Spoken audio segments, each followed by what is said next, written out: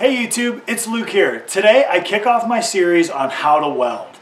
This is going to incorporate all the processes from stick, MIG, flux core, TIG. I'm going to teach you guys everything that I know personally and all the years of experience that have surrounded me and the things that I've learned from them, I'm going to pass along to you. So today's video, as titled, is the intro to welding, or what is welding? To weld efficiently and effectively, you must first understand what welding is. Yeah, it seems like a simple explanation. You're joining two pieces of metal together, but in all reality, there's a much more complex process that's going on behind the scenes when you're joining two pieces of metal. To start off, what you have to understand is electricity travels in a circuit. Okay, you have a positive and you have a negative. The electricity actually flows from negative to positive. During that flow of electricity, you can create a gap if there's enough amperage and voltage to create an arc or a spark, a big spark. When electricity flows through the atmosphere, which is the gap between one piece of metal and another piece of metal, it creates heat. Think of it like lightning. Lightning will come from a cloud to the ground.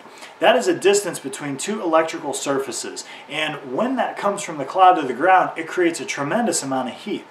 Think of an arc from a welding rod like a lightning bolt, okay? So what we have here is something called a stinger or electrode holder, and this is going to have an electrode coming out of the end of it. Now the electrode serves multiple purposes, but essentially what it's for is to do three things. Number one is to create heat for your weld. We need to eat away at the base metal and then replace it with some sort of more metal. So this actually has filler metal inside of it. So this is going to create an arc to melt our base metal. The second thing is going to be to melt the filler metal inside of the electrode. And the third thing is that an electrode is going to carry some type of fluxing agent, as they call it. What flux does is it removes impurities from a weld. As the weld hardens and the weld pool cools, it brings all the deformities to the surface of the weld in the form of something called slag. You're going to hear me talk more about slag in these videos, but what the slag does is basically like the garbage can for a weld. You take a little hammer, you chip off the slag, and the weld's clean. So in a quick little diagram here, I'm going to draw for you exactly what happens when we weld. Alright guys, if we look at a cross section of a piece of steel, I can hopefully explain to you by a diagram here exactly what welding does, okay? So what we're going to do is we're going to be hooking one of our leads up to our base metal, okay? This is going to be the ground clamp as it's known. The second thing we're going to have in our hand is our electrode holder or our stinger with our electrode.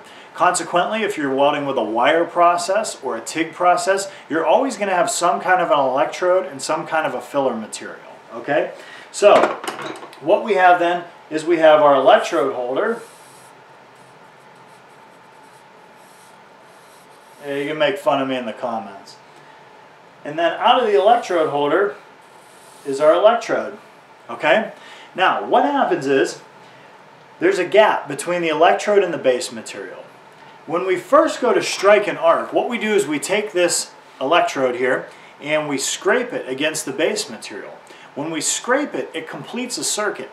When it completes a circuit, it starts the transfer of a tremendous amount of energy through this electrode and through the ground clamp, creating an electrical circuit. By striking the arc, as we call it, and then pulling your electrode away from the base metal just slightly, what we do is we create that gap that I spoke of. And that gap is what's going to create the arc, which provides the heat for our welding process. Now, in this gap, we're going to have a little arc here. And hopefully what we're going to do is, with that arc, we're going to melt away some of the base metal. You're literally going to chew that away as if you were digging a ditch with a backhoe. Picture this as your backhoe. Alright, so you're digging out a channel, a weld channel. What's then happening is the base metal becomes a liquid, okay? This electrode then melts. Inside of here, there's a filler material. It melts and it then fills in this weld groove as we go down the base metal. Okay, so what we're doing is we're melting away the metal and we're adding a filler material. When we get done, we're going to have more material than what we had before because we're melting the original and then adding more to it. Okay, so what you're going to get is a convex weld surface. Okay, Concave being down in once the arc chews out the base metal. Convex once we're done and the filler material has filled the weld groove, okay?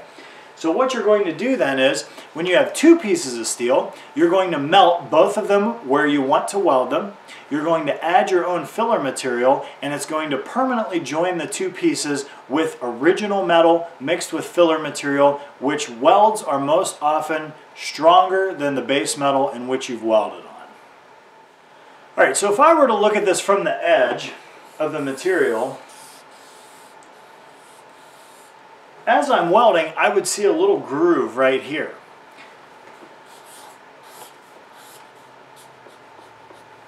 This is my electrode, and this is the arc that it's putting off. As the arc comes out, it's chewing away this base material. Consequently, drops of filler material are added into that puddle. When the weld is all said and done, what I'll have is a penetration level, something to that extent, and then a bead built up on the top that looks like that.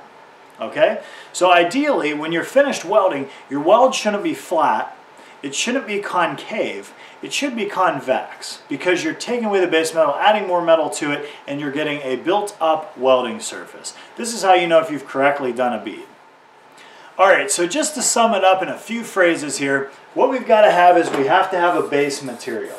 Okay? Connected to the base material, we have our ground clamp. The ground clamp is one part of the circuit. For now, we'll call that our negative side. We also have an electrode holder with an electrode in it, with a cable coming out, and that we'll call our positive side. So now we have a transfer of electricity from negative to positive.